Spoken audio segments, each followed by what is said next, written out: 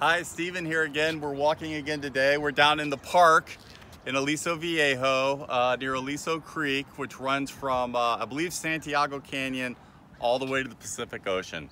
But we're here. Here's one of my favorite drought-tolerant plants. This is the Cistus rock rose. Takes very little water, absolutely no maintenance. Do not put a hedge trimmer on this plant. This plant was probably planted about, I don't know, 8-10 years ago and has not been touched, and look at it go. It's going bananas. It has these beautiful pink flowers. It'll probably flower for another 3 or 4 months.